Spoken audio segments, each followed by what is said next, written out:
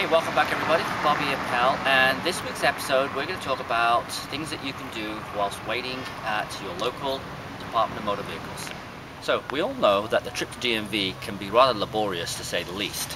So now if you pick the right DMV, you could use fine dining at the local food cart, or you may be lucky enough to have a local roach coach. Okay, your local DMV has a lot of interesting factors. We have, number one, an interesting form of people watching. There's also security.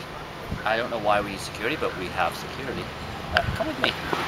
We always have a lot of lines when it comes to DMV. So let's talk about some of the things that you can do to alleviate standing in one of these lines.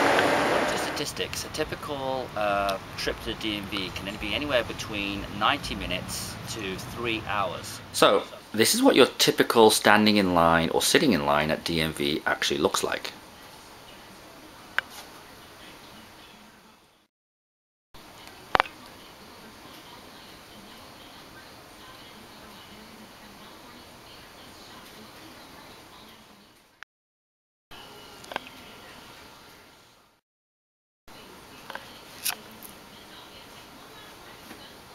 So if you want to avoid the whole day trip experience at DMV, follow our simple instructions are on our website at www.appel-insurance.com.